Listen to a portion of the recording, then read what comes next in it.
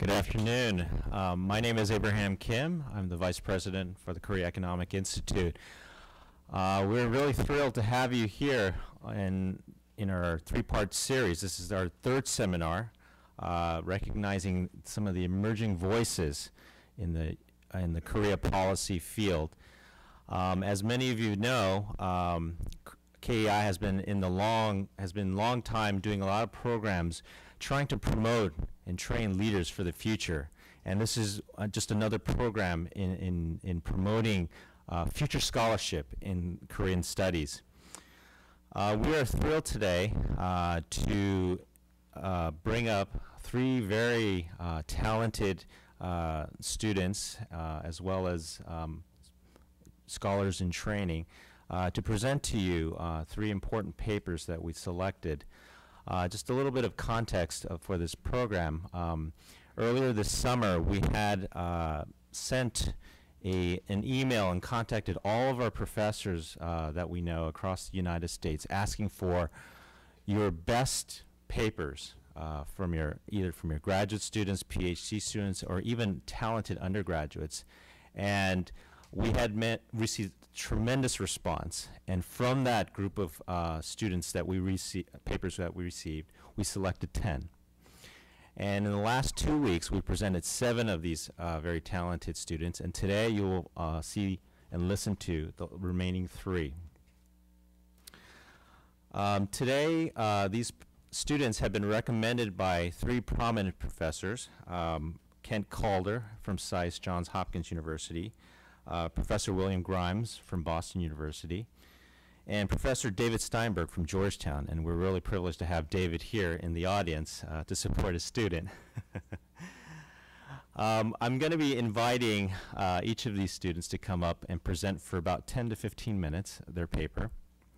And then we will have Scott Snyder, Director for the Center for U.S. Korea Policy at the Asia Foundation, to provide some comments and commentary on the papers. Briefly, I'd like to introduce you each of these students. First, we're going to have June Park. She's a PhD student in political science for Boston University, and she just arrived from Japan, so she's a little jet-lagged, I'm sure, but we're very honored to have her here. And she'll be presenting a paper on capital control, and she'll be giving a great presentation on that. Next, we'll have Eunjung Lim. She's a PhD student in International Relations from SAIS Johns Hopkins, and she'll be talking about Korea, Japan, and the coal industry. And then finally, Lisa He. She is a graduate from the School of Foreign Service at Georgetown, and she'll be presenting a paper on South Korea's investment in nuclear technology in Southeast Asia. We look forward to a great session, and we hope you can muster up a lot of questions and ask them during the Q&A session. So with this, I'm going to first ask June Park to come up and to present her paper. Thanks. My name is June Park, and I am a PhD candidate in political science at Boston University. I'm currently conducting my PhD dissertation research at the Ministry of Finance in Japan. Today, I will deliver a very short policy paper regarding the recent capital controls deployed by the Korean government. I hope you will enjoy it. The title is From Cardinal Sin to Policy Agenda, the Role of Capital Controls in Emerging Market Economies, including Korea, of course, and this is a brief study of the Korean case. So for introduction, I will briefly go over the capital inflows in emerging market economies, explain a little bit about the history of capital controls, and kind of go over what Korea experienced during the crises, the Asian financial crisis and the global financial crisis. And in the second section, I explained the Korean unparalleled experience in response to foreign pressures for opening up, which is the financial liberalization in the 1990s and the responses from the Korean government in 2 of these financial crises. And in the third section, I explain Korea's launch of capital controls, the recent one and the 2004 one, the move for capital controls per se, and the 2004 limitation of NDFs, also the 2011 macroprudential levy. And I will conclude with a summary and some policy recommendations. So the increase of capital inflows in emerging market economies, we've seen a lot of upsurge of inflows into emerging market economies. Capital inflows into these economies are there for a reason because of low interest rates in the United States, quantitative easing, and quick returns which can be earned in emerging market economies. There are country-specific factors to this, but there are pluses and minuses. There are plus factors for developing nations, which are attractive financing for investment, diversifying risks, promoting intertemporal trade, and developing financial markets. Whereas there are minus factors as well, which are high demand for local currency, currency appreciation, causing bubbles in assets, housing, stock markets, and etc. The capital controls per se, for definition, I'm just laying out a brief definition here.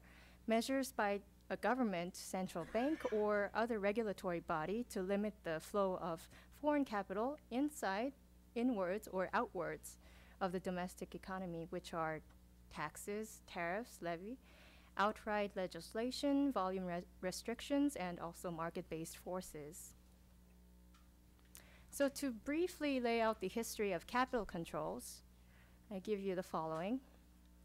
Capital controls were introduced in the 1920s and were strengthened in response to the Great Depression in 1929. It was a permanent feature of the international monetary system during the Bretton Woods system, but then Keynesianism was displaced during the transitional period. Ultimately, abolishment of capital controls brought about the name cardinal sin attached to the capital controls measures. But then, advocation of capital controls were resurfaced in the aftermath of the global financial crisis. So the mainstream view that capital controls are bad was challenged during the Asian financial crisis because of the following reasons. East Asian countries had yet to develop a financial and capital system with sufficient prudential safeguards. Plus, the double mismatch of maturity and currency made them vulnerable to capital inadequacy and currency depreciation. Also, previous capital inflows, foreign capital inflows, would exit the country very rapidly, which is called hot money. And so, in response to what we have experienced in the Asian financial crisis and also the current crisis, the IMF reversed its position on capital controls. And these positions are displayed or demonstrated in the following examples, these articles that were published by the IMF. Korea's unparalleled experience, I give a brief introduction of the financial liberalization in the 1990s.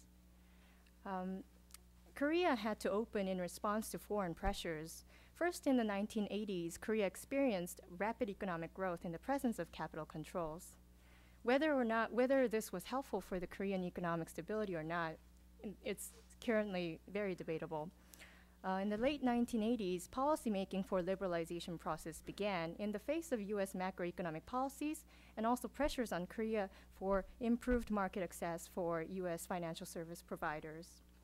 And in 1994, foreign exchange system reform plan was unveiled under foreign pressures for further financial regulation in Korea.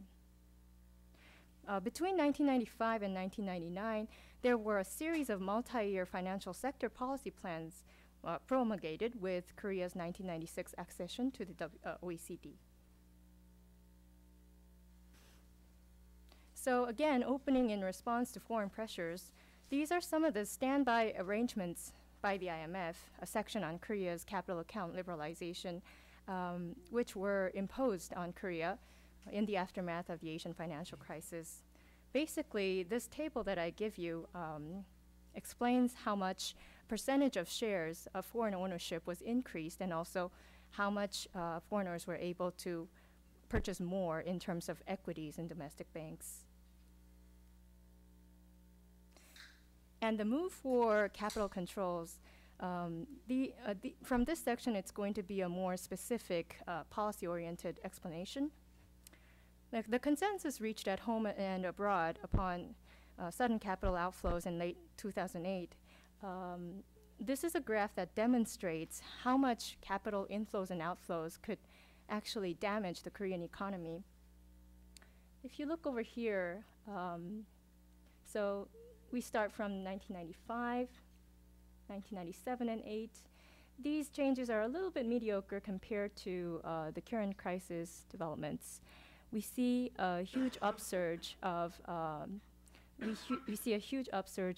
capital inflows, but then outflows suddenly.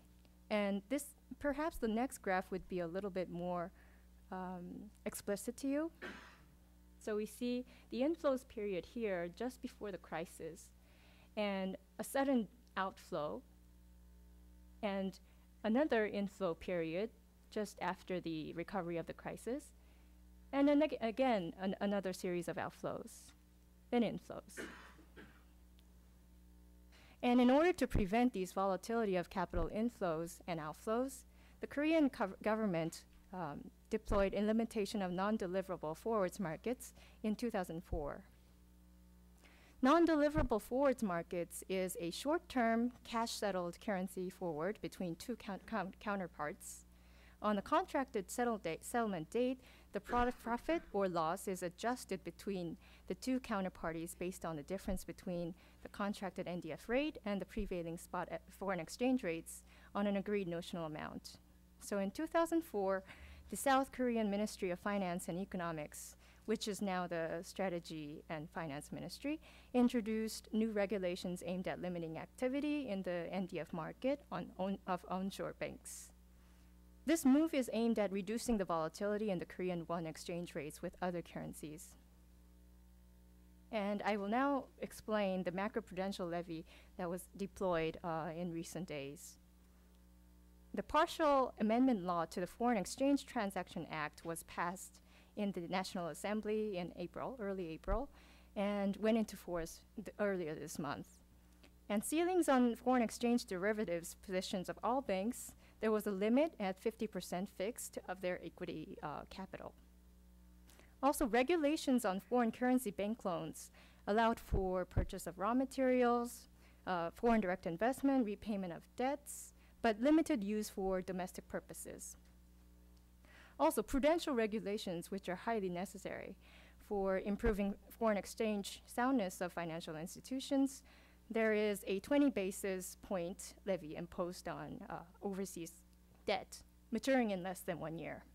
And also, there are some new policies that are under consideration, which are additional measures to discourage short-term borrowing from abroad. So to conclude, a brief summary over here. Korea's policy direction and implementation, particularly in the G20 Seoul Summit in 2010, is not a drastic change of policy. It is a step forward for macroprudential stability in the Korean economy in the aftermath of the global financial crisis. The non-deliverable forwards limitation and also macroprudential levy launched by the Korean government are just in line with the global context of deploying capital controls. However, thus far, the actual effects of capital controls remains to be seen. And lastly, as for policy recommendations, domestic efforts to strengthen financial monitoring and advisory system are strongly required, in addition to efforts to control inflows from abroad. So this concludes my presentation. Thank you for listening.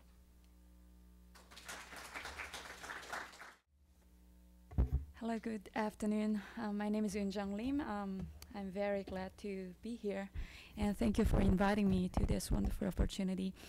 Actually, my paper is this. The original draft of this paper was presented actually 4 years ago at the 2007 APSA, American Political Science Association annual meeting. And at the time, I just had some interest in this core industry and the clean core technology because of these two reasons. One of them is I have been interested in the multilateral cooperation in this Northeast Asia, and I just thought energy can be the driving factor to make the multilateral cooperation in this particular region, as the Europe experienced. So when I just see the European history, I just realized that the core was the key factor to make the European integration go forward. So I just got some interest in the core industry, and not so many people just guess South Korea or Japan as the developed countries. People just wondering, how dependent these two countries are, and how dependent these two countries are on the core. But actually, both of them, both South Korea and Japan are very heavily dependent on core, especially for electricity generation. I'm gonna make more detailed explanation later. So that was actually one of my main reasons why I just paid attention to this particular resource, core, conventional resource. And the other reason is I still believe, the partnership between these two countries, South Korea and Japan, will be crucial, for the multilateral cooperation in this particular region. But whenever we just observe the reality, we frequently see the competition especially between these two countries. So I just want to highlight the competition between the two countries, so that we can just re-emphasize the importance of the cooperation within the region. So I guess many of you have not read my papers. I'm going to briefly summarize my paper, and then just would like to make some policy suggestions later. So this donut graph shows you how dependent, how big Japan and South Korea in terms of core imports. Actually, 27% of the whole entire core import in the world is occupied by Japan, and 11% by South Korea. So combining these two countries, 38%, almost more than 1/3 of the core imported core were consumed by Japan and Korea. And interestingly, Taiwan is also the third largest core importer in the world. And others include China or United States. Of course, China is the biggest core consumer, and the United States is the second. But they can produce core domestically, so they are not the first largest or second largest importer. But still, China, US, South Korea, and Japan are biggest core importers and core consumers in the world. Why are we so dependent on coal? Is here this table shows you why South Korea is so dependent on core. Actually, South Korea's categorization, whenever you see the South Korean governmental documents, you can see the categorization of anthracite and bituminous,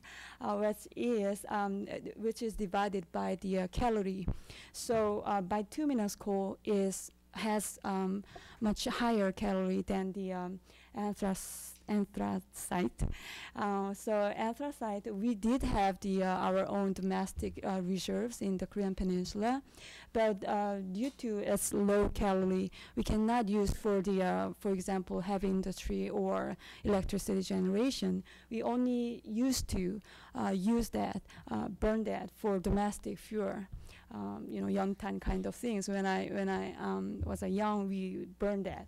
But now we don't use anymore, the for domestic fueling. So our main use or main consumption of coal is made by bituminous coal. So this next slide shows you for what kind of purpose coal is consumed in the South Korea.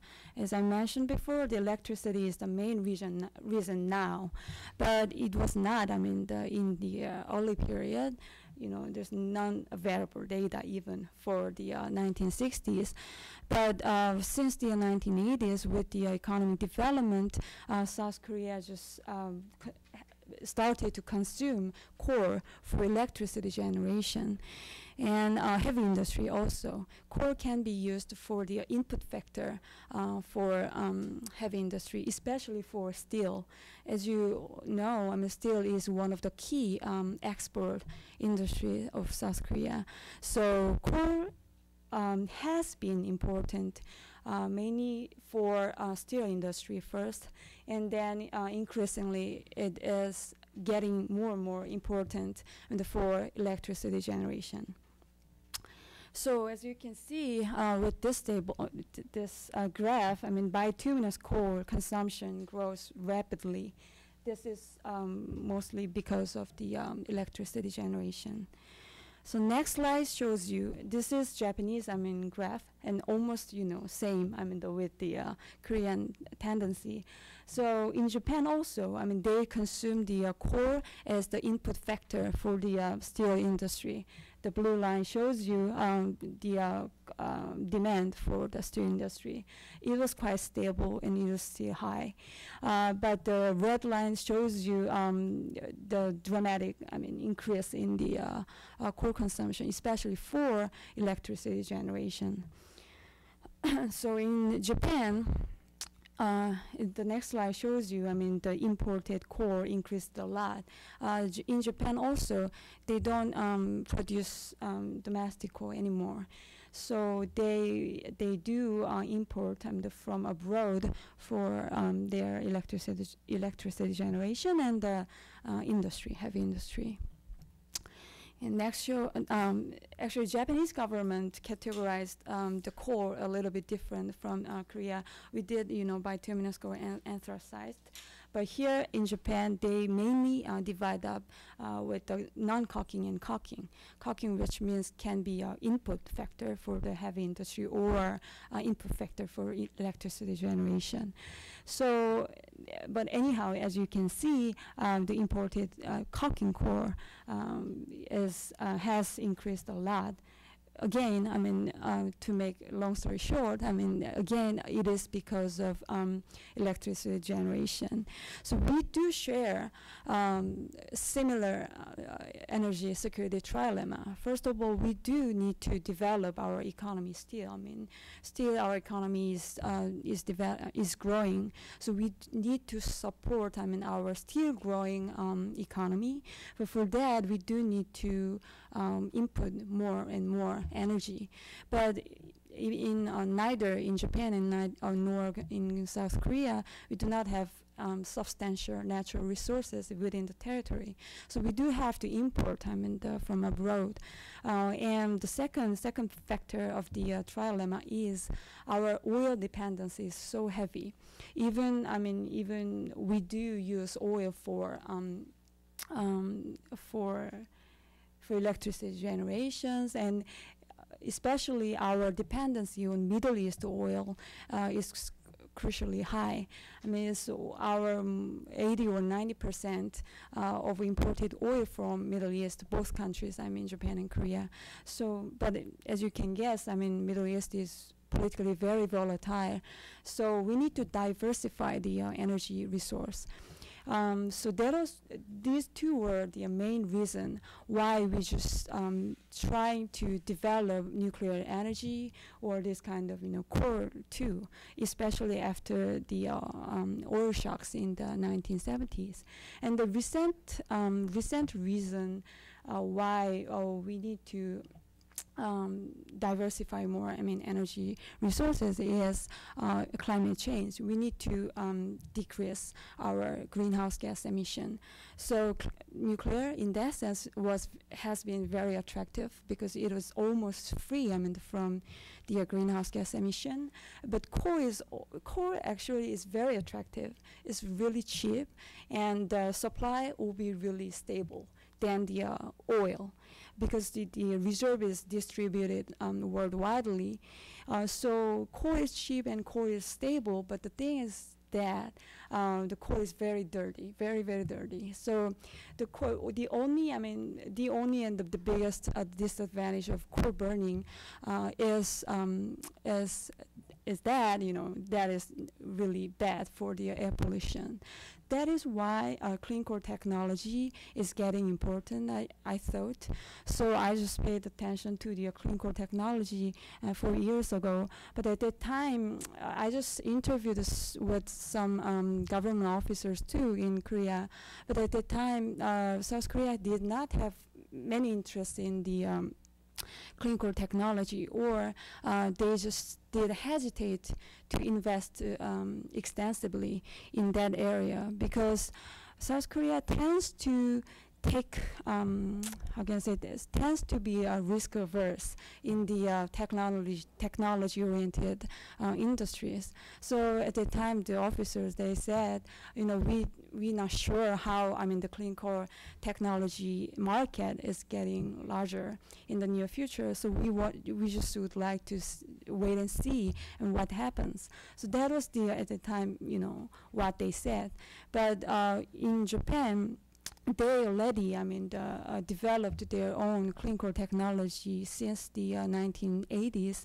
So even, in 2007, when I just wrote this original draft, they just had quite advanced technology in clean core area. So this slide just briefly shows you, which countries are the biggest exporter to Japan in terms of core.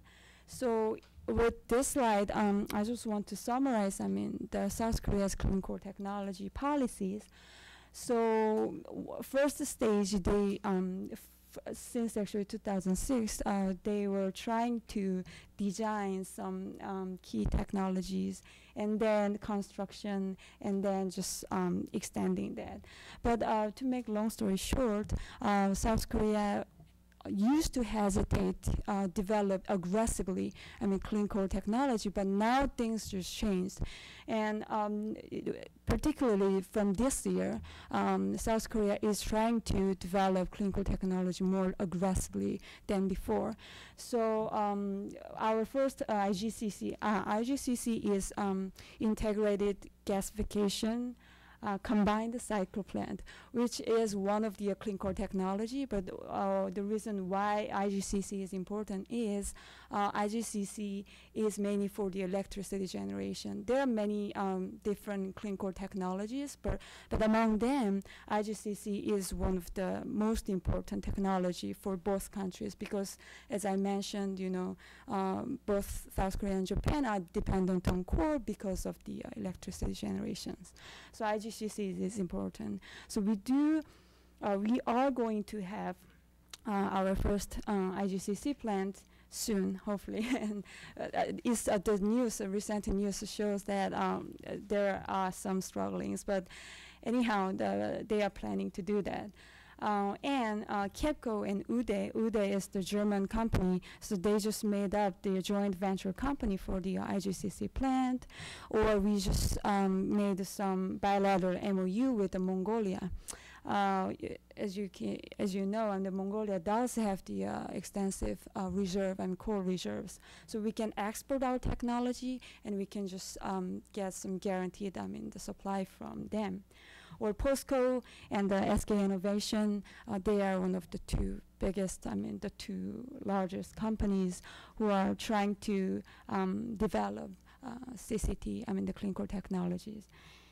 And Japan, as I mentioned, they were have been trying to develop their CCT since the 1980s, but the main features of their clean core technology policies is they want to cut edge, different from South Korea's risk-averse policy.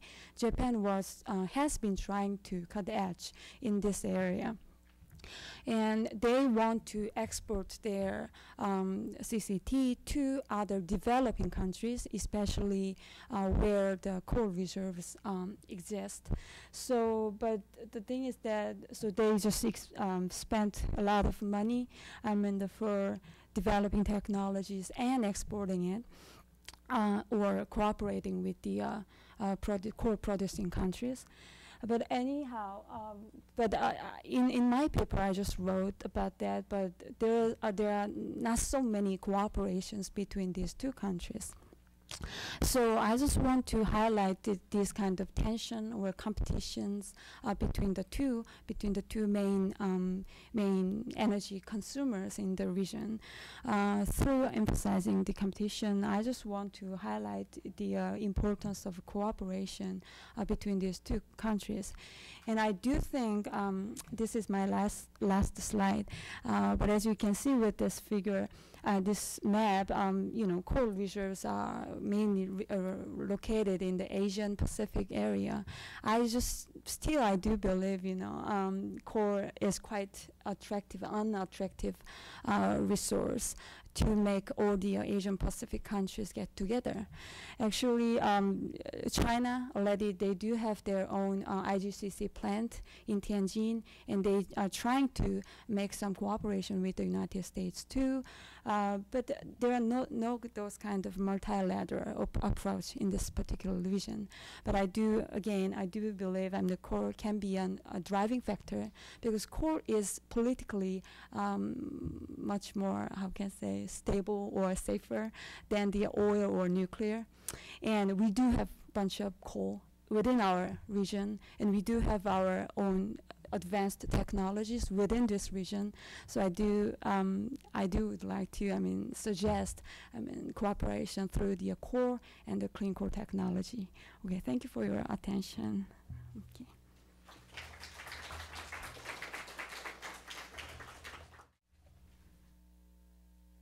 Good afternoon, everybody. And thank you for the Korean Economic Institute for hosting this symposium. It is an honor to present my research findings on South Korea's nuclear development in Southeast Asia. Today I will discuss energy use, particularly in Southeast Asia, and how South Korea has provided the most advanced techniques and expertise in civilian nuclear development to countries like Thailand, Myanmar, also known as Burma, Indonesia, Philippines, and Vietnam. Energy use in Asia has significantly increased due to the demands to sustain as well as to propel development and growth. This energy demand is growing so fast, causing an increase in gas emission and pollution. And as a result, the expectations for nuclear power are rising in Asia, where alternative energy is scarce and expensive. But has nuclear generating capacity become a desirable option to solve the issue of energy security supply, as well as to offset environmental pollution? Now today, South Korea has emerged as an energy powerhouse in developing civilian nuclear programs. It has 21 power reactors providing 40% of South Korea's electricity, which is also known as one of the biggest nuclear programs in the world. This power program has led the South to develop a substantial and highly competent scientific and technical infrastructure.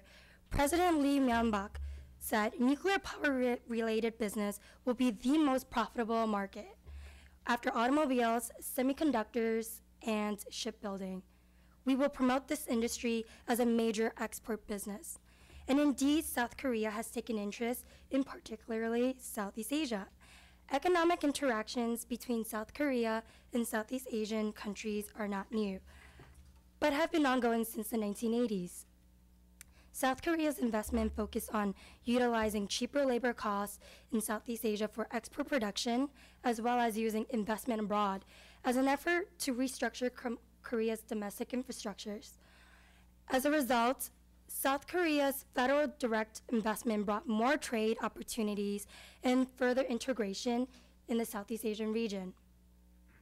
Since 1991, South Korea has funneled the Korean International Cooperation Agency, also known as KOICA, grants to fund nuclear development programs in Southeast Asia. And moreover, since 1987 onwards, the Economic Development Cooperation Fund, EDCF, through the Export-Import Bank of Korea, has provided loans to Southeast Asian countries on industrial development and economic stability. Both programs under the Official Development Assistance, ODA, aimed at combating poverty, supporting sustainable development, and improving South Koreans' advancements in Southeast Asia. So between 1987 and 2006, the Association of Southeast Asian Nations, ASEAN, became the largest region where South Korea invested over US $1.13 billion. And furthermore, Korea has granted 24.2% of its grants, which amounts to $47 million to ASEAN members. This just shows that South Korea's efforts through KOICA reveals a large share of its aids have been directed to ASEAN members as a high priority. The EDCF has provided significant loans to ASEAN members, which has amounted to $87 million. The countries are Indonesia, Vietnam, Cambodia, Philippines, Myanmar, and Laos. So through these development assistances, it is no coincidence that South Korea has played a prudent, strategic role in aiding nuclear programs in the region. Take, for example, Indonesia. Indonesia has expressed interest in developing extensive nuclear power structures because the demand for electricity has been growing so rapidly. And South Korea has helped Indonesia achieve nuclear aspirations by providing KOICA aid, EDCF loan for the past 13 years, which has amounted through KOICA $22.1 million. And through these KOICA grants,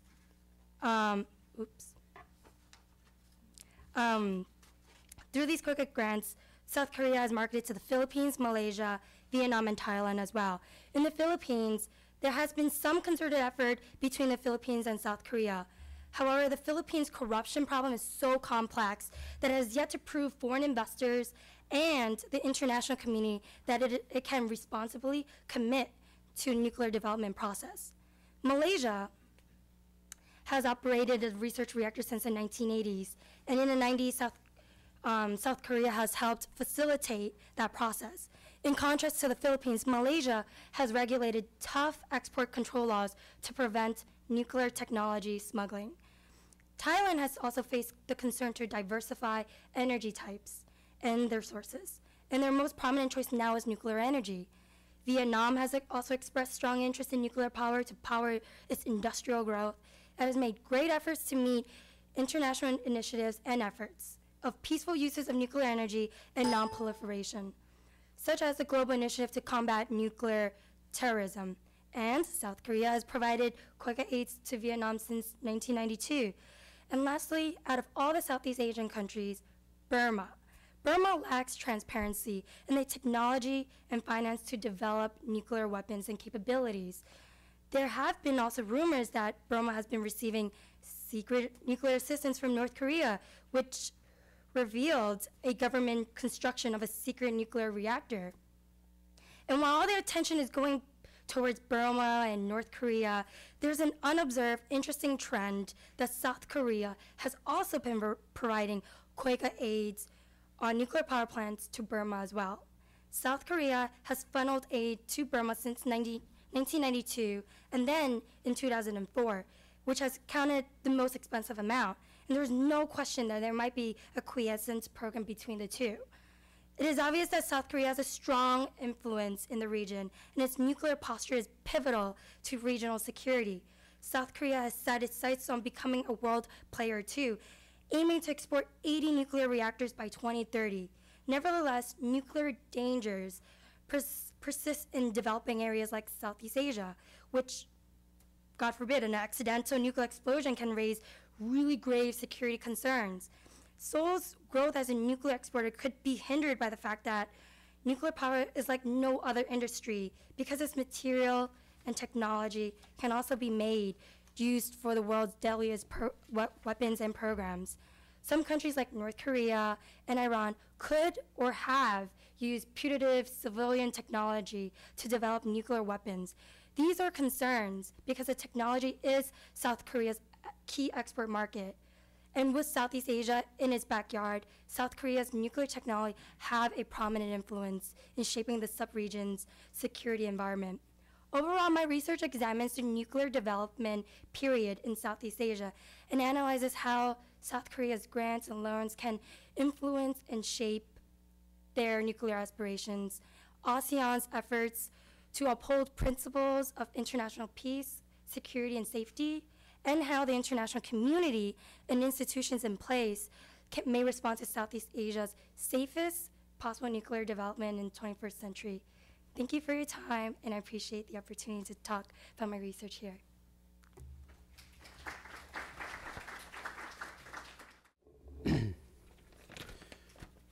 Well, I want to thank KEI for the invitation to discuss these papers. At least I think I want to thank KEI for this opportunity. We have just heard 3 papers that are actually quite diverse in terms of their subject matter.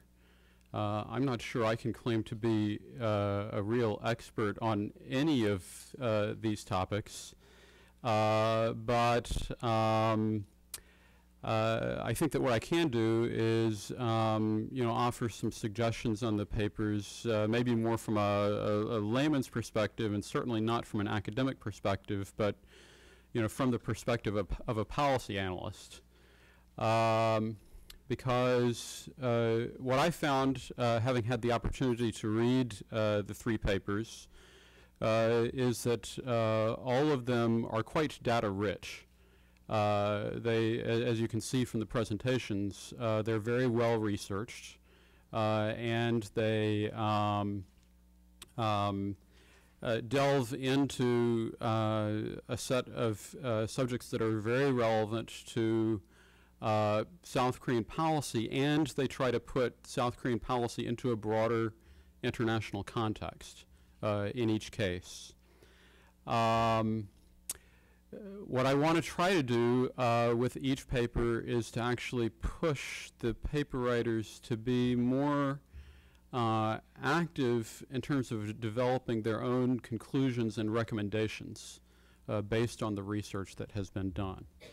In each case, we have a very strong case that has laid out that describes what Korea's strategy has been in the respective area, and tries to put it in some cases into a comparative context. But then I think the question, since we're in Washington, and since what I'm really trying to do is to bridge the academic policy gap, there's a pretty good theoretical basis for the way that the questions have been framed. When you come to Washington, basically everybody says, so what? What does it mean for us? What should we be doing? The foundation is there, I think, in each of these cases to be much more aggressive in terms of providing some recommendations. And so I want to encourage all the papers writers to think that through as a way of trying to help with that. I'll make comments on each of the papers, and I'll start with June's paper on capital controls. Actually, this is a very interesting paper. It's probably the one that I'm least qualified to comment on, but it's really quite striking in the presentation and in the paper how attitudes toward capital controls have shifted from the Asian financial crisis to the global financial crisis. And I think that what June has done is to show that Korea has moved with the conventional wisdom as it relates to capital controls. First, in the Asian financial crisis, adopting the IMF prescription, not as though there was much choice in the matter, but essentially avoiding capital controls. Two, in the global financial crisis, taking some steps in that direction, but doing it in a very cautious way to make sure that Korea is in the mainstream of the evolving conventional wisdom. The question that I would have is, based on the steps that she laid out in terms of what Korea has done so far, are they going to be effective? Is it possible, has Korea done enough? Or are there some unanticipated vulnerabilities that might still be there? This is a response to volatility, but the issues become very complex in terms of downside risk, possible costs, in terms of perceptions in the market as a result of taking these steps, versus benefits. So that's one of the issues that I think could potentially be explored. Another thing that I think could have been useful in informing the discussion on this paper, although I have to say that, I make this set of comments fully aware that the job of the researcher is challenging enough as it is. One question that was kind of stuck in my mind was, well, since we've had this Asian financial crisis and global financial crisis experience, we also know that the IMF is changing its approach. And so what exactly were the lessons learned by the IMF? And what are the Korean perceptions of lessons learned from the Asian financial crisis to the global financial crisis? Maybe a little bit of you could probably write a much longer paper on that, but I think some kind of summary description of how views are developing on capital controls would be useful. Another thing I think makes this paper particularly challenging is that it's clear that this issue of use of capital controls is occurring in the context of an evolution in the context or in global standard practice, away from the Washington consensus toward something else. And so I think that we need to try to get a handle on the context, or at least I needed a primer on that in order to really feel confident about understanding why and how the Korean government has decided to do what it has. And then this is a small point, but actually in the conclusion of the paper, there's the paper comes back to looking at domestic issues related to the banking sector, but I'm not sure that that's really the focus of the paper. And so I would actually set that aside in favor of focusing on the main bite of the apple, which is probably big enough. Jung Lim's paper about energy competition in Northeast Asia, I have to confess that this was a particularly challenging paper for me to comment on because I had a kind of inherent bias when I saw the topic of the paper, and that was that a focus on Japan, South Korea by themselves without including China was simply not going to do it. It seems to me that in light of especially recent trends with regard to China, and in fact those trends are illustrated in some of the graphs in her paper, we have to come to terms with what China's coal consumption means as it relates to this issue of coal consumption in Northeast Asia. Having said that, I did find, and I think that the key issue there as it relates to China is, even though Japan and South Korea are competing against each other in the international market to secure coal, they're competing on the basis of free market principles.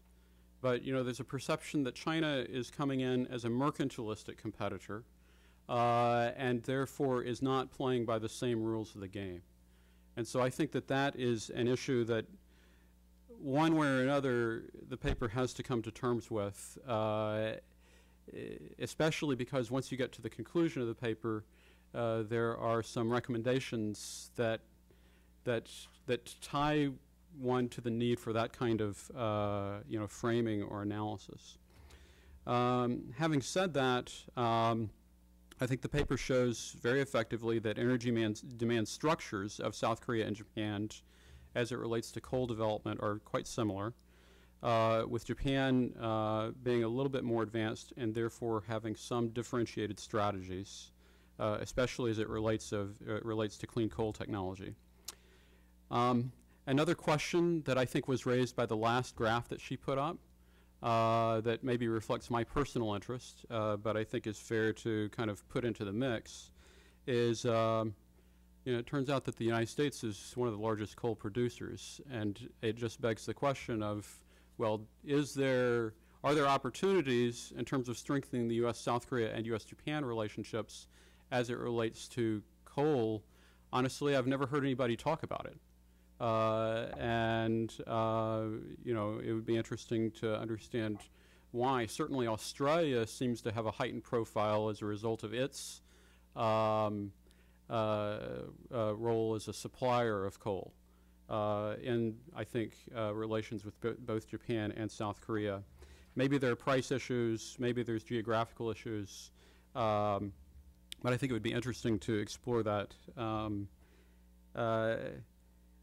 Another question that came up for me when I was reading the paper is the paper labels coal as a strategic sector, and I'm wondering, if that label has a particular meaning as it relates to how Japan and South Korea respectively carry out their policies as it relates to coal. I think that the part of the paper that is strongest and really could be developed further is really about development of clean coal technology. Japan's and South Korea, it seems like they've adopted slightly different strategies because they have different levels of capacity in this area. But really, I think the clean coal technology issue is the one around which it might be most possible to imagine or envisage potentially structures for cooperation. But there also could be some serious barriers in terms of competition, because anytime that you're talking about technology, you're talking about a desire to pursue self-development, because obviously if you have the technology, you have the greater profit margin. And so this becomes a very interesting issue, I think, both in the context of Japan-Korea and as it relates to potential engagement with China. The paper talks a little bit about Japan-China engagement on clean coal technology, but I think that that's also an area where it would be interesting to explore a little bit further the cost benefits as it relates to technology sharing. It's a business opportunity, but the more that more you share the opportunity, the more you're possibly undermining profit margins in that particular sector, even though there are broader benefits as it relates to technology diffusion and mitigation of emissions. And so, that piece I thought, could be very interesting as a theme that could be further developed.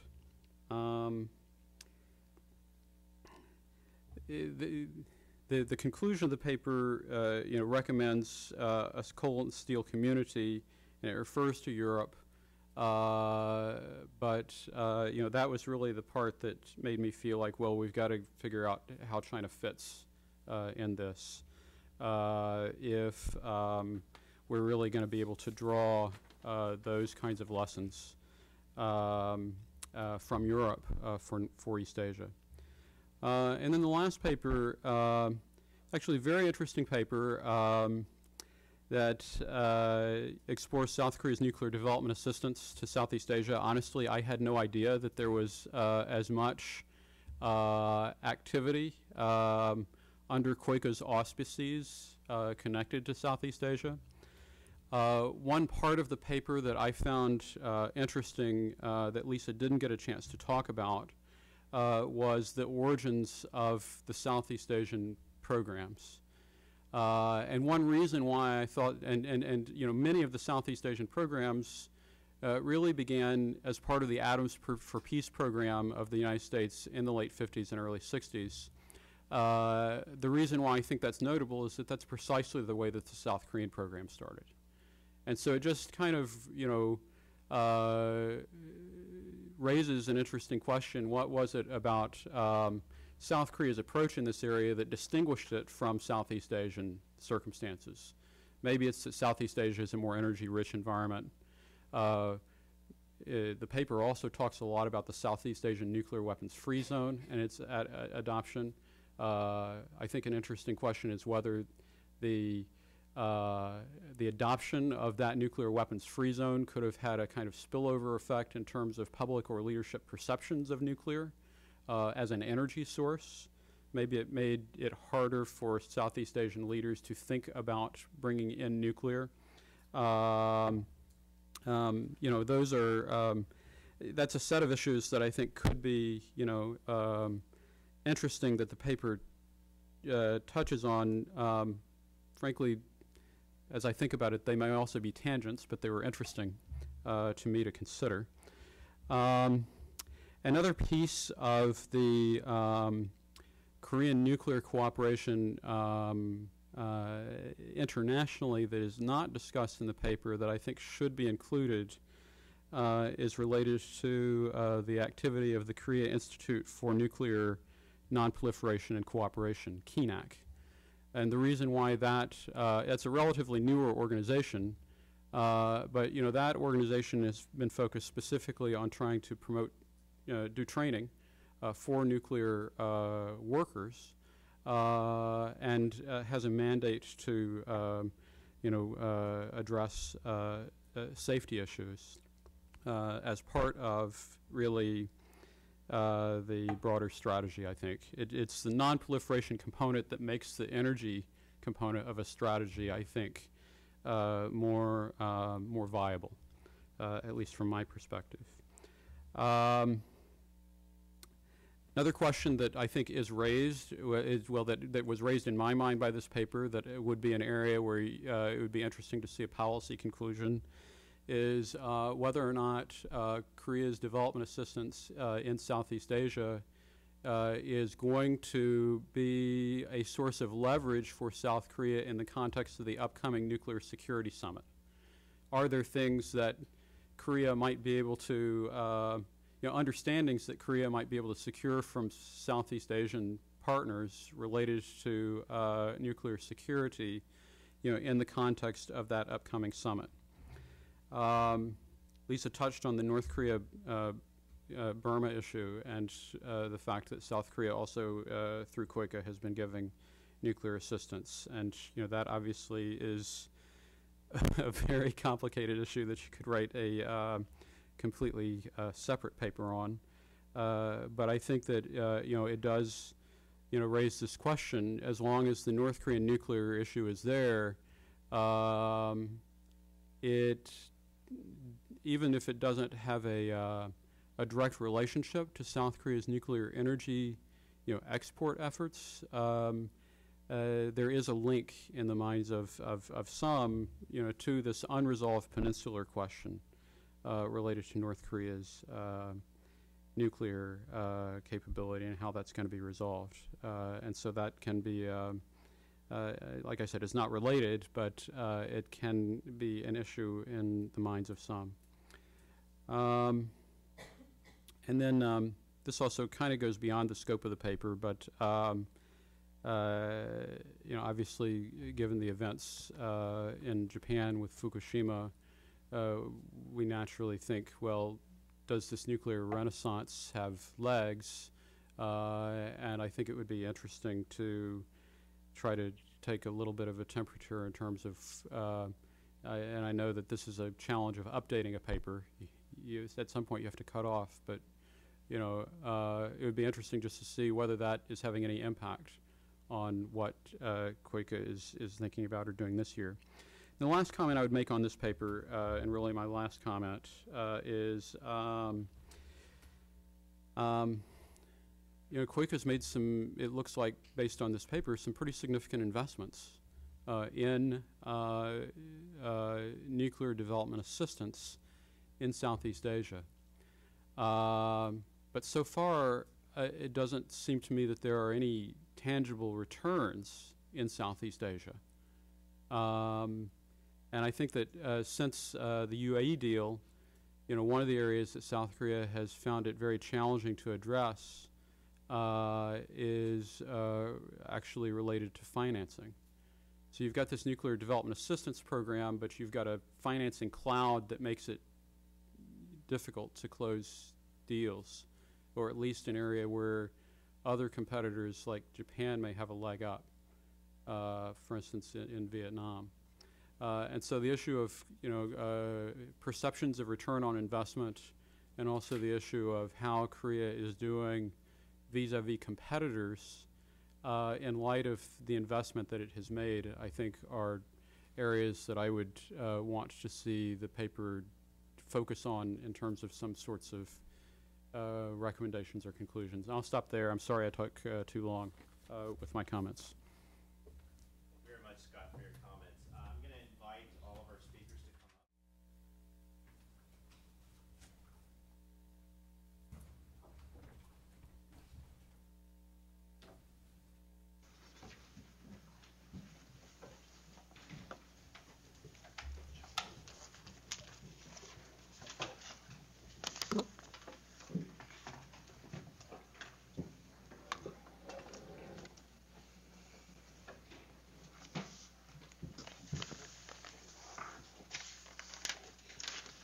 Well, thank you, Scott, for such great feedback on all three of these papers.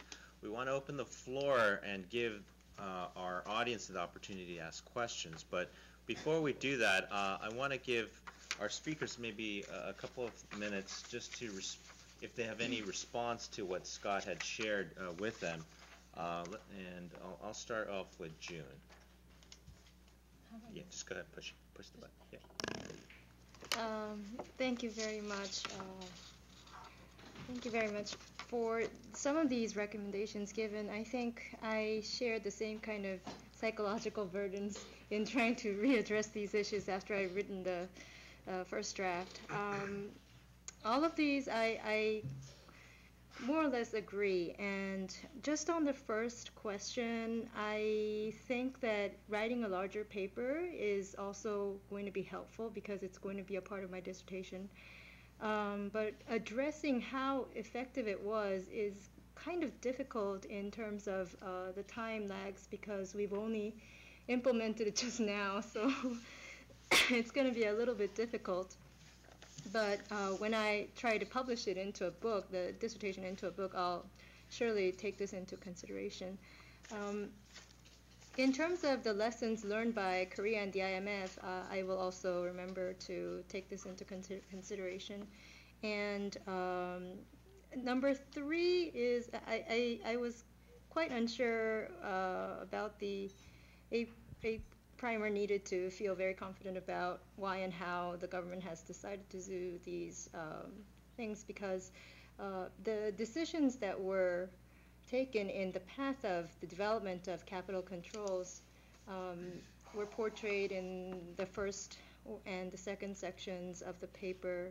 But if it hasn't been clear, then I will try to revise it a little bit and make it a little bit more succinct and clearer. Thank you. Great. Thank you, June. Anja?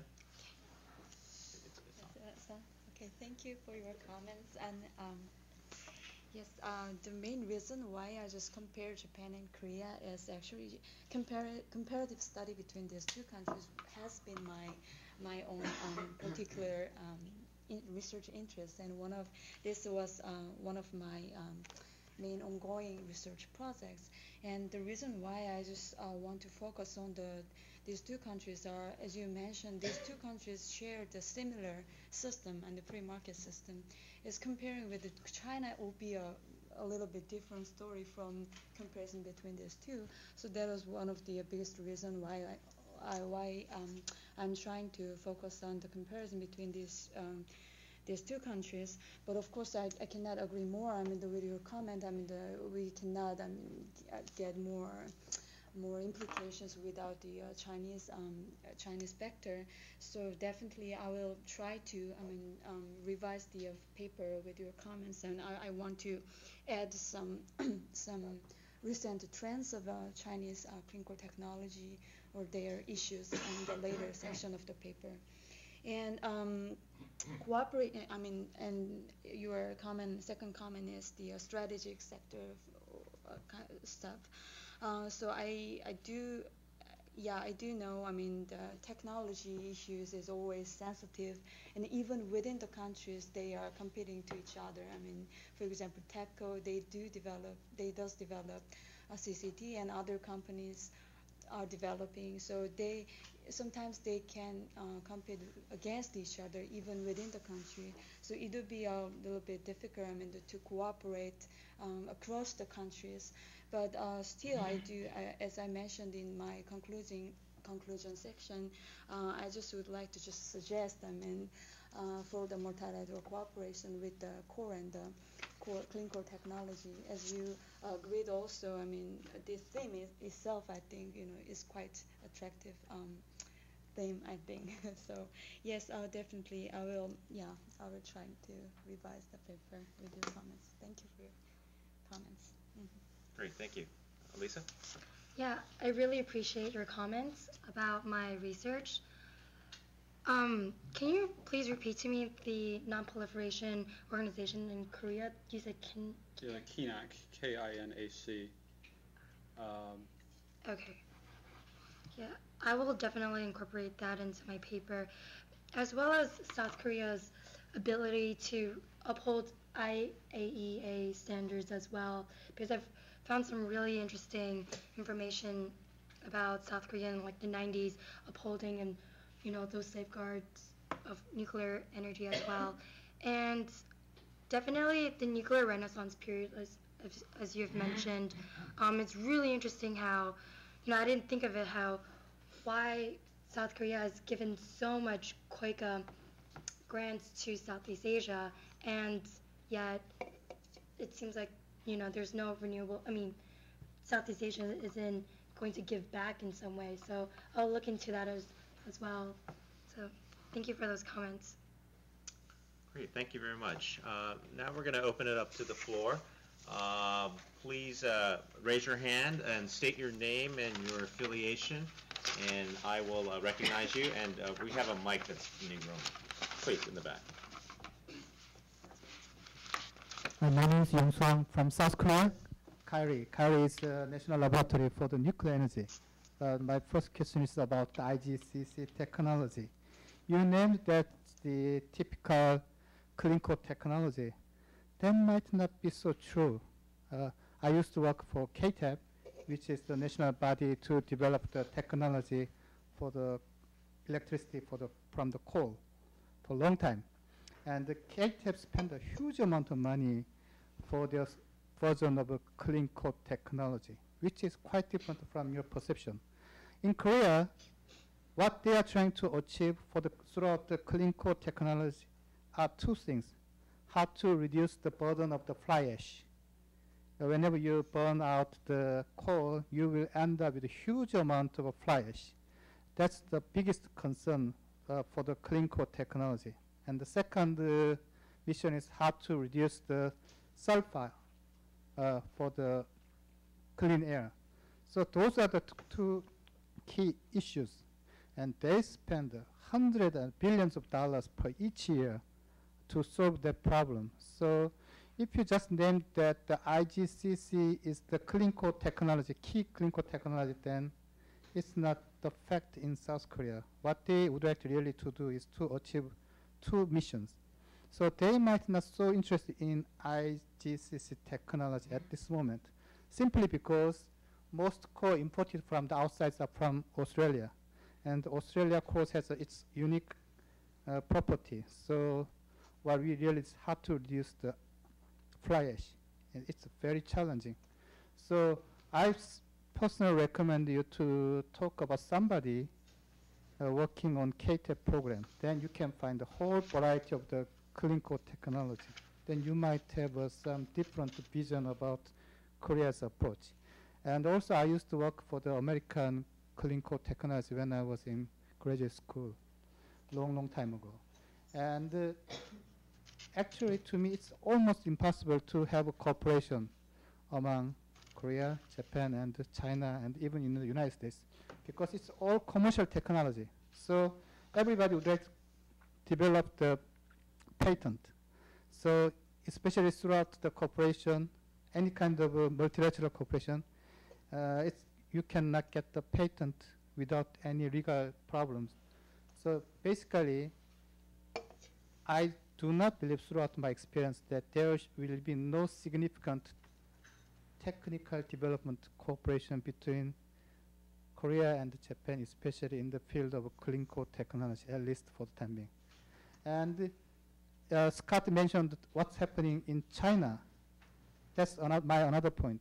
As I already mentioned, the Korean point of views are different from Japan. As I mentioned, our real burden is fly ash and the sulfur. China still is the problem for the next generation. So if you would like to talk about the real cooperation, then you should talk about what's the real dilemma that each countries are facing with at this moment. Without understanding that one, actually to talk about cooperation might not be so useful. And I'd like to mention something about the nuclear security issues, because I think that I'm the one who can answer that one. Actually, KINEC is just working for the safety, security. We have another independent body for the nuclear safety, KINS. So both of them nowadays have a very strong tie with the South Asian countries. So if you just take a look at the KOICA program that I used to work when I was in Korea, it's just a small pie of the entire cooperation package. In addition, the US NNSA strongly sponsors the multilateral security problems in East Asia with full association with Korea and Japan. So each year we have some serious working group meeting, including Thailand, Philippines, and other countries about nuclear security issues. So this year we'll have a meeting not in Southeast Asia, but in Jordan very soon. So I know that there are the regular participants from Thailand, Indonesia on that meeting. Also, University of Tokyo, in association with Hewlett Packard and the other national foundation in this country, open Southeast Asian nuclear security meetings almost 4 times a year. So in order to talk about any kind of nuclear security cooperation in Southeast Asia or East Asia, I think you should take a look at all those programs. Then you'll have different ideas. In addition, the universities in South Korea actually are very active to educate the people from Southeast Asia and Burma. So what we are trying to is to spread the philosophy of the technology as well as the culture of the security. So I recommend you to take a look at all those programs if you would like to really understand what's the real framework of the South Korea to help the nuclear program in Southeast Asia. Great. Thank you very much, Dr. Huang. Stanley?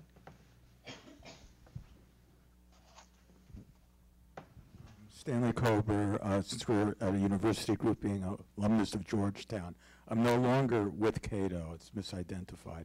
But when I was with Cato, my question is for Ms. Park. I remember at a presentation once, speaker was complaining about the American trade deficit. This was, I guess, the second Clinton administration. We were running huge trade deficits. And I pointed out that the flip side of a current account deficit was a capital account surplus. And I told the speaker, in effect what you're saying is investment in the United States costs American jobs. And he was taken aback by that approach to it. We talk about capital controls, the value of the currency. Everybody seems to want to have a lower value. Scott referred to China's mercantilist policy complaints about low valuation of the currency. But in the second half of the 90s, we had a very strong dollar and declining unemployment. It seems to me the more interesting question is, what do you do with that capital? How do you achieve sustained high returns on invested capital? That was a very virtuous situation in the United States at the end of the 90s. It seems to me we're spending too much time looking at capital controls and not looking at how do we maintain high sustained return on invested capital. And so that's my question. Maybe we should refocus our attention. Great. Would you like any of you to respond to Stan's question or Dr. Huang's question or comments? June, you want to take it first stab at? Oh, can I? I mean, Yeah, please. Not in the order. Do I press this again? No, just Okay. talk. Thank you for the comments.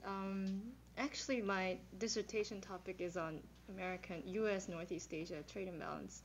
And because I try to link these relationships between the accumulation of U.S. trade imbalance within the trade with Northeast Asian trading partners, this is a very important point because capital controls itself is like a subsection inside the issue of trade deficits and the challenge from it. I think your comments are very enlightening in terms of some of the aspects that I haven't been able to research on, and I will take a look into the 1990s, the latter part of the 1990s, a little bit more. The only thing about capital controls per se, trying to shed light on it and trying to see what kind of effects from capital controls we are witnessing. The focus on this is more because the general public in Korea are not really knowledgeable about these changes, and for this paper per se, I wanted to kind of highlight that. And in terms of trying to magnify the effect of investment, owing the investment that derives as a capital inflow into the country, some of the countries that have deployed capital controls are not super rich countries. I mean, Korea is a very highly industrialized country, but some of the countries that are surrounding the policy spectrum in the G20, they were not actually for capital controls up until late. So I thought revisiting the issue would be very necessary, very much necessary. And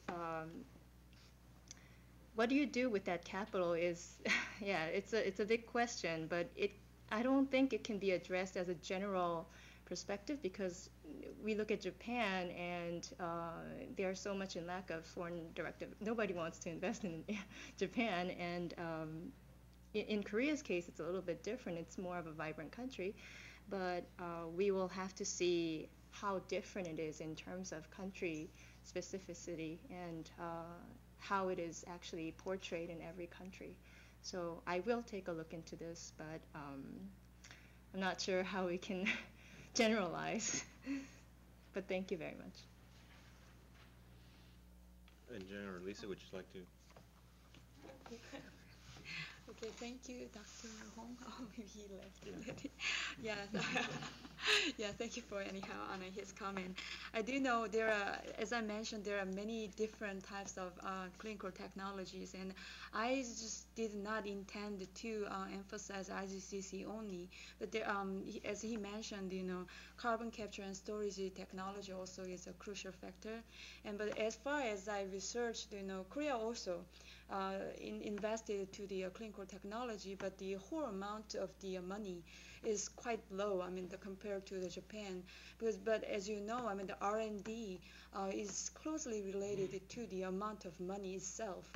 So Korea was just trying to efficiently use their money. I mean, for CCT development. So CCS, I mean, the clean carbon capture and storage technology was one of the key factors. But the reason why I just highlighted IGCC is, as I mentioned in my presentation, IGCC is for the electricity generation. So that is why I just thought this particular technology will be getting much more important, especially in the competition between the South Korea and Japan and China and the United States also. And yes, and of course, as Mr. Snyder said and Dr. Hong said, cooperation with this kind of technology issues will be quite difficult. That is the reality. We cannot, disagree. But again, I would like to just suggest, this clinical technology can be can be a topic to make multilateral cooperation in this region. So I just hope this particular topic can be a driving factor for the regional cooperation. Thank you. Yeah, I really appreciate Dr. Huang's comment about understanding nuclear security cooperation in Southeast Asia as a whole, and not just look at that, because he singled out the issue of not looking as broadly. But I should have mentioned in my speech, though, that my research did focus on ASEAN's security paradigms of with ZOFAN. ZOFAN is the zone of peace and freedom and neutrality, how they had to uphold that during the 70s, as well as the SEANWFZ, which is the Southeast Asian Nuclear Free Zone. So I wish I could just bring that up to him as well. Great, thank you. Anyone else? Sure, I have a couple questions to June. This goes in line with the kind of the so what question that Scott had mentioned, which is up to the financial crisis, there has been a lot of talk in Seoul about making Seoul the next financial hub, right? And looking to Singapore and other other cities like that to become a central place for a lot of investors to come. So I'm wondering, from your perspective, after all of these capital controls, one question is what is, you've talked about government attitudes, what is the private sector's attitudes of what Korea has moved to do? And secondly, how does this impact South Korea's future in becoming a financial hub, or are those dreams now on hold? And just for Eunjung's paper really quickly, you, in your paper, I had the privilege of reading your paper, and you had spoken a lot about economic security dilemma, which you had not, you didn't even mention it in your presentation, and between Korea and Japan. And I know what economic security, and this is probably, I'm not up to date with the literature, but when you refer to Korea and Japan moving toward an economic security dilemma, I know what a military security dilemma looks like, but what do you mean by Korea-Japan leading to an economic security dilemma? In the case of national security, that would potentially lead to war, right? But in the case of the economy, what do you see as the worst case scenario in what you're, in terms of the outcome of an economic security dilemma in the coal industry? So those two questions. Yeah, go ahead, Jen. Thank you very much for this question. In my understanding, I wasn't quite sure if the financial hub discussion was still in place, but to address this question, more or less I understood Seoul as more of a trade hub, and financial hub in East Asia, for me, it was more of Tokyo and Hong Kong. And even Singapore, they dream of becoming a financial hub, but I think right now their focus is more on becoming the education hub in East Asia. And as far as private sectors are concerned, I think experiencing the Asian financial crisis enabled the people in general, and also the private sector people, to become a little bit more sensitive about ownership per se, because even Samsung shares are 50% owned by foreigners. And in terms of implementing capital controls, I think people are a little bit conscious about who actually owns it, and are they going to keep on sustaining the value of the enterprises. And also, this has nothing to do with nationalism, but I think there is a strong corporate consensus on trying to protect some of the technologies and softwares that are developed in Korea. And capital controls we haven't seen the effectiveness of it yet, but it may be demonstrated in the performance of the private sector in the coming years. But in this paper, we took a look at banks, the banking sector per se, and the government responses. Another thing that could be linked to answering this question would be the prolonged exchange rate policy, which has been sustained by the Korean government for quite some time now during the Lee Myung-bak administration. And this enables competition by far. I mean, when I flew here, the Japanese yen was 75 per $1, 75 yen per dollar, which gives a very strong competitive leverage to South Korean companies in terms of export. But implementing capital controls in line with the harsh exchange rate policy, criticized harshly by the IMF and the World Bank, South Korea and China's currencies are expected to be devaluated. Devaluated by 15% or so by these organizations. But is it going to go in tandem with the implementation of capital controls? This is a question I have for my own research as well. And making Seoul the next financial hub seems a little bit unlikely at this point for me. Thank you. Great, thank you. Okay. Yeah, thank you for your comment. And the concept of economic security dilemma I was trying to say is related to the energy security trilemma. As I mentioned in my presentation, both South Korea and Japanese economy, we do have to import the natural resources from abroad. And we manufacture and then export the goods. So this is how our economies, both countries' economies work. So we continuously need to import some natural resources from abroad. And another factor is electricity generation is, as almost other countries also has the same story. But electricity generation is the key, major concern of these two countries.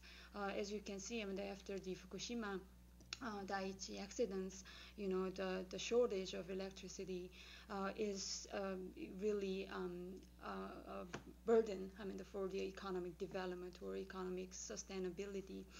So to provide, to supply enough electricity, so core is the largest resource to support the electricity generation in Korea.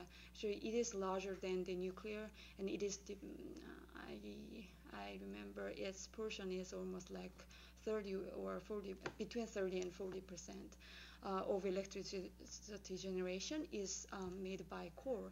So core is quite really important resource for both countries, but as I mentioned, core is quite dirty. So clean core technology is, I do guess, getting much more important, because core demand, I expect, will be much higher even after this Fukushima situations.